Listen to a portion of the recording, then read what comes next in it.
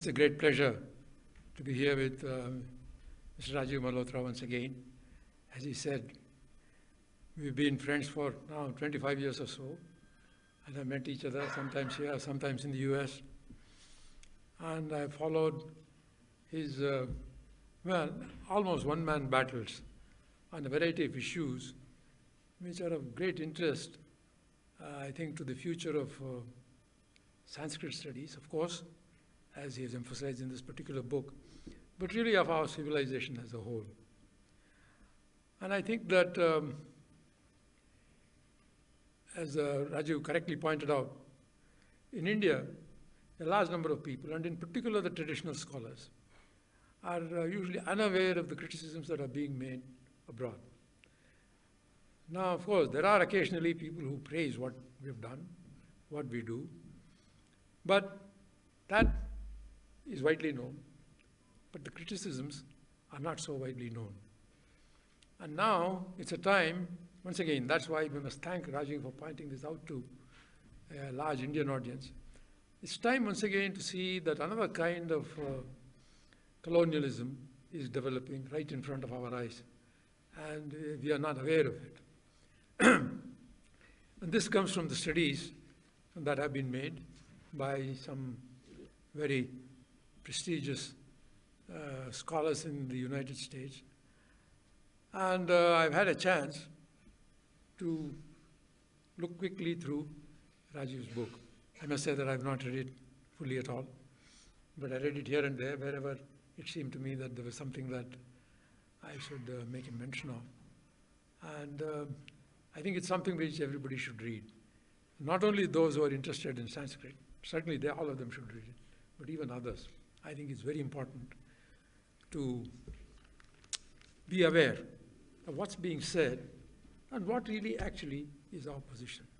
So before I come to the point that he raised about the Charvakas and so on, I must make one general point about India, which has actually disappointed me a great deal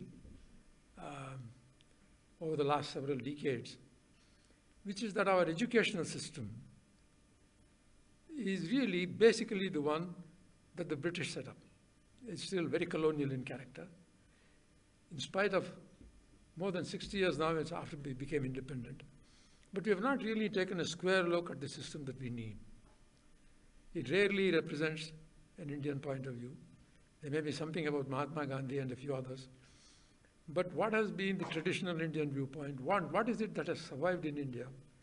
A general appreciation of what happened in India is unfortunately woefully lacking. I've seen even people who are otherwise highly educated, ignorant about what was done. And I can tell you any number of controversies that have occurred in our own country, where these issues have not been appreciated at all. Let me give you just one instance, and I will go on to the other subject. All of you know that last year in the Science Congress in Mumbai, not the one recently in Mysore, but even there it happened. There were sessions on the history of Indic science, and many things were said there, which unfortunately did not represent a reasoned judgment of the situation in India. But as interesting as some of the extraordinary and false claims that were made in that meeting were the extraordinary and false rebuttals that came in the press. So we have here two things. See, in the meeting in Bombay, people came and claimed all kinds of things which we know not to be true. They forgot to claim all those things which are great, are true. And here is the press, which is from one point of view almost as ignorant as the people who said these things and can't distinguish between what is true there and what is not. And I can give you many examples of that. The claim was made that we had aircraft flying at Mach 10. Certainly not true. And my colleagues at the Institute have made a detailed study of that claim. The claim that the Pythagoras theorem was actually known in India before Pythagoras of the Greeks is true. There's no doubt about it. In fact, there's no reason why it should be attributed to Pythagoras at all. because he never wrote anything about it or about its proof. It was only 500 years after he died that somebody started attributing the result to Pythagoras. This is not a Hindutva view. This is the view of very learned scholars at Stanford and in Germany. They said that Indians had no plastic surgery. Not true. There was, actually. And I have sort of gone through all of that and produced the original verses from Sushrata where it said, and what is more, as late as 200 years ago, the British learned how to put your nose back if somebody had cut it off, largely from the Indians. Now the point here is that these are not controversial issues among scholars at all, but this knowledge has not seeped into the minds of a large number of our people. I keep meeting young people very often, and I talk to them about what I think happened in India in terms of science and technology in particular. What is being misrepresented there by exaggerated claims, and what is actually more important to what has happened in the world than we assess. Both things are there. We are downrating. You see, take for example the numeral system. Everybody knows that the numeral system came from here, and it's acknowledged by the whole world. But it stops there. It stops there as if some Indian found some trick about numbers, writing numbers, and that was very influential. It's widely accepted, but it stops there. It does not. It doesn't stop there at all. It is a fact that actually this number system changed our conception, the world's conception of mathematics. It changed the conception of what mathematics was in Europe. The mathematics that we attribute to Europe and that we learn in school and college here is the mathematics, apart from Euclid, that was triggered by the ideas about numbers and algebra and equations that went from India to Europe. And if anybody is interested, you please send me an email.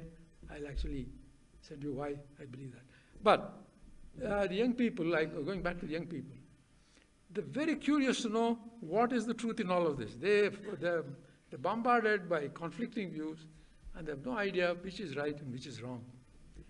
And when I talk to them, what I find out is that there's a hunger there for knowledge, which our educational system ought to be provided for, but is not. And I think that this is actually a great weakness in India. So people grow up and in fact get highly educated in some specialization, but have no general view of what happened in India, what its impact on the rest of the world was. We know what the impact of Western science on our world has been, but the rest of the world, but we ourselves do not know it. So I think that it's very important to take a very close and critical look at what's happening, what has happened in Indian science and in technology. The debate with the West, of the kind that has to be conducted, starts with one big disadvantage, and that is the words. We have to translate words.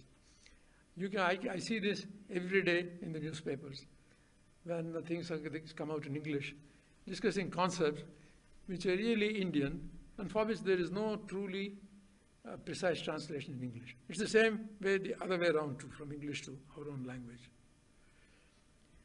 Right from such common words that you hear every day: religion, communal, secular, democracy. These words have no Indian equivalents, because those were not the concepts which drove our civilization. Our civilization was driven more like concepts like dharma and knowledge, jnana. And of course, there were other things too. It was not, there was no politics or economics. There was Kautilya, for example. But when you start translating these concepts from one language to another, the debate gets confused. So one of the major suggestions that I'm going to make to all of those who are interested in these issues is that when you write something in English, keep the verbs and possibly the adjectives from the language, but some key nouns must really be taken, even adjectives perhaps, must be taken from our own language and used as such without translating them into English. We should Sanskritize or Indicize English spoken in India, written about in India, and not fall a victim to arguing about concepts which are alien to our civilization, where in fact the view that has been taken in our civilization is actually, in my view, still superior. Let me just give you one example. Well, I don't know, there are people speaking many different languages here. What is the word for religion in India? Well, what is the word for secularism in India? Well, for secularism in India, the official translation is Sarva Dharma Nirapeksha. Well, first of all, it uses the word dharma there. Dharma is seen as equivalent to religion. Dharma in India is not equivalent to religion at all. It transcends religion. Similarly, what is the word for religion? Well, in Kannada, I went to a school long ago where Kannada was actually still widely spoken, I must say. And we all read Kannada books. What is the Kannada word for religion? It is mata. And what is mata today? Mata is the vote you give in that poll. Okay? When they count that, they say so many mata. But there is a connection there. Mata is a view. Religion is not just a view, it's much more than that in the Western languages. Why do we say mata? Because we instinctively accept different matas. Just as you accept different matas as possible when you go to vote, India accepts different religious views as natural, is not unnatural. This is a view which is very different from what's been held in other, especially in Western civilization. It is incidentally, by and large, an Eastern view. Not only in India, even if you go to China and Japan, it's very hard to pinpoint what the religion is. One Japanese friend of mine always used to say that he was born like a Shinto, he was married like a Christian, and he would die like a Buddhist. So what is the religion? What is this religion? What is my religion? I don't know, he said. You pick. I want to come back to the question that Rajiv raised about the Charvakas and about science in India. Once again, I think there is great confusion here. The methods that were used for science in India were not the same as what the Greeks adopted. At first, when I first started my studies, I thought this was something that the Indians didn't know about. As I continued my studies, I slowly discovered that although it was not called the Greek view, that view was rejected after consideration. For example, the Indian objection always was to Euclid. They never argued with Euclid or the Greeks. But if you go to that method, well, you see it's based on hypotheses. And we don't know, the hypothesis may be right or wrong. In other words, how do you know that the axioms are right? You say, I do this axiom, and I go by two-valued logic to the conclusion. And they would say, well, how do you know that logic is two-valued? How do you know that your axioms are correct? That view would have been revolutionary even 100 years ago. But in the West, as with the other subjects that he mentioned, the view is changing around now. And people see that you can't rely entirely on axioms. And that may not necessarily be the best way to go about doing your science. In India, our scientific reasoning in general, always put observation or pratyaksha first. The Charvakas said only pratyaksha. Okay. But the systems which came after them, like the Sankhyas, Yoga, Nyaya, Vaisheshika, Nyaya for example, Vaisheshika and so on, a total of 6 systems. See, in India there's not a single view. It is a civilization. It's not a religion. It's not one nation. It is a civilization trying, if you want to put it that way, to be a civilizational state in a world which has been very intrusive. India has not been intrusive in the rest of the world, but the rest of the world has been intrusive here. So we have been trying to make a civilizational state out of an ancient civilization, one of only 2 which have survived now for 4,000 or 5,000 years. There's no other in the world. And I see that our friend, Mr. Pollock, when he talks about civilization and nation, he talks about civilizations which has come out of nations. Well, the concept of nation is only 150 years old, and it's entirely European. We ourselves have fallen prey to it. We always think of India as a nation. India is not a nation. India is actually a civilization. The Supreme Court understands that, but our politicians and our journalists still don't understand that. We are, however, a civilizational state. And the concept of a civilizational state is quite different from the concept of a European nation state. Nation state has a border, it has a language, it has a religion. Well, in India, there's no sharp border, there's no one language, and there's no one religion. So going back to this issue, the reason that the Charvakas eventually failed to gain acceptance in India is that they depended only on observation, pratyaksha. The general argument in India was, okay, pratyaksha is okay, it's very necessary, important. It's the most important evidence on which you can base your reasoning. But if you limited yourself to pratyaksha, you cannot argue about the past, you cannot predict the future. How can you predict the future? How can you predict the position of that planet if I said I am only doing it by observation? Observation is necessary but not sufficient. This view turned out to be so successful in India that the Charvakas were forgotten. They're there still, and as he said, they were smart people, it's not that they were stupid. But the view slowly began to be rejected. But even then, observation and pratyaksha were the first. And that was true among the scientists and among the spiritualists. The spiritualists began with observation, jnana, their own experience, anubhava, as very important. And the scientists started there. The philosophers started there, but went on to include, first of all, what's been called anumana in India. For those Kannadigas who always think of anumana as suspicion, I must emphasize that anumana is a technical Sanskrit word. The meaning there is not suspicion. The meaning is inference. Okay? But in that word inference, two things are mixed. It's a reasoning process. But it's not a reasoning process where you arrive at the absolute truth. You may not. Inference may not be absolute truth. But it helps you predict the future. It helps you understand the past. From this point of view, the Indian approach to science and knowledge was very practical. I say that because, once again, all these new people, this, what did you call them? This new group in the United States, which is,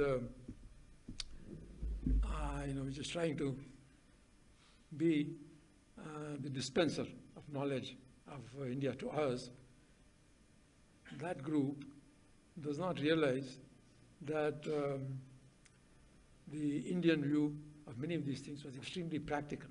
Now, when I say that, people are at first surprised. There was one thing in India, even in Indian philosophy, you look at the old books, there is an argument always. And the argument can even be between the Sishya and the Guru.